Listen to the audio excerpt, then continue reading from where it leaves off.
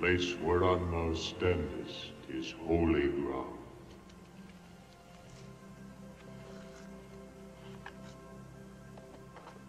I am the God of thy father,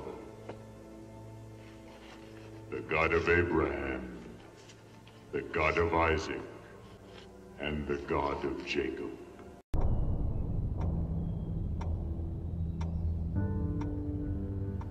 As I look back over my life, it's full of surprises.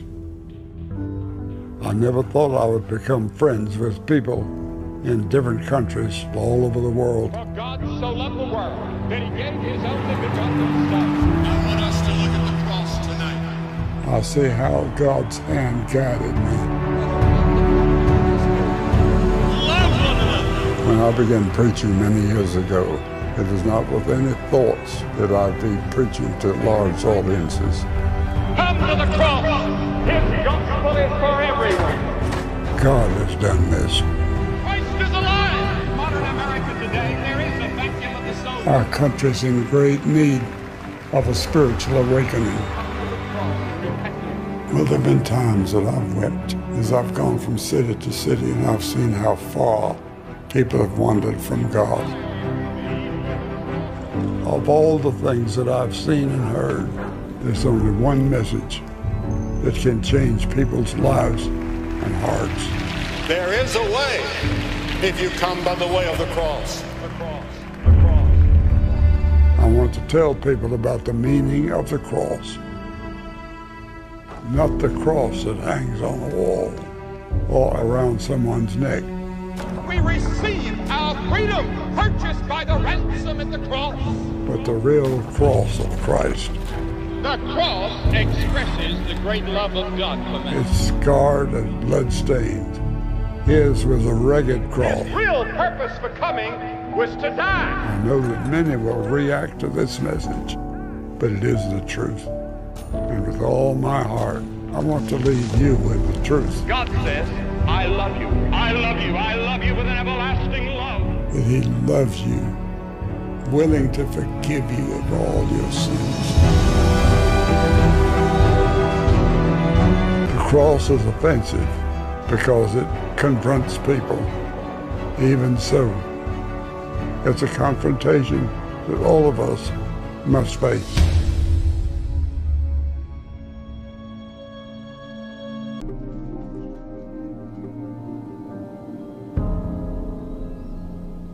I look out across an audience when I stand up to preach, and I think of all the people with their different backgrounds and their various needs.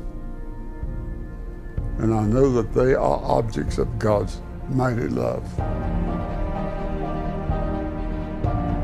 To the point that he gave his son, his only son, to die upon a cross. And the cross was the most terrible form of execution by the Romans for criminals. And Jesus endured all that in our place because of our sins. We deserved the cross. We deserved hell. We deserve judgment and all that that means. I know that there are many people that dispute that. People don't want to hear that they're sinners. To many people, it's an offense. The cross is offensive because it directly confronts the evils which dominate so much of this world. One reason that the cross is an offense to people is because it demands, doesn't suggest, it demands a new lifestyle in all of us. Sin is a disease in the human heart. It affects the mind and the will and the emotions. Every part of our being is affected by this disease. How can we break this bondage? How can we be set free? God helps us break those chains. The Bible says, if any man be in Christ, he is a new creature. Old things pass away. everything becomes new. He can make you a totally new person. On that cross, God was laying on Jesus our sins. They not only put nails in his hands, but before that, they'd scourged him. A Roman scourge was a terrible thing. They took whips and pellets on those whips and beat a person almost to death. And then they took that cross and made him carry the cross, which was, in his weakened condition, was almost impossible.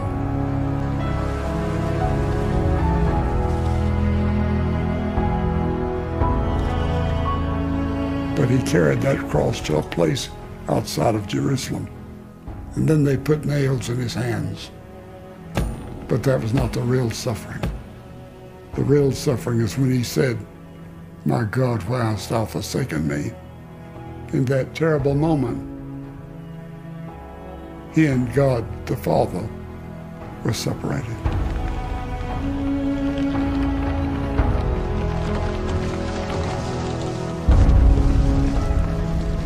He shed his blood, and the shedding of that blood carries with it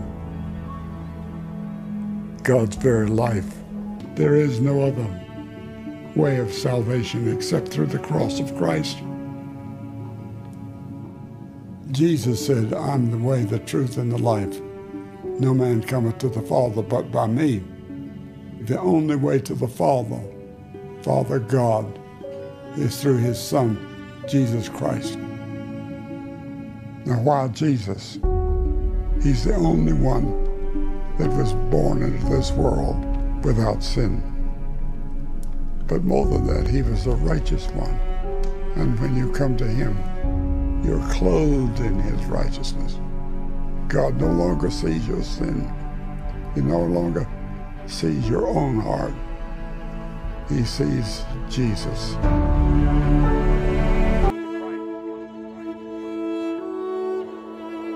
When you come to Christ, you come by the way of repentance. Repent means to change your way of living and turn from your sins and turn to Jesus Christ and say, "I'm a sinner.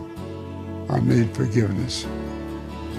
And I know that you're the only one that can change me." Today, I'm asking you to put your trust in Christ. I'm going to ask you to pray this prayer, sentence by sentence, after me. Dear Heavenly Father, I know that I'm a sinner,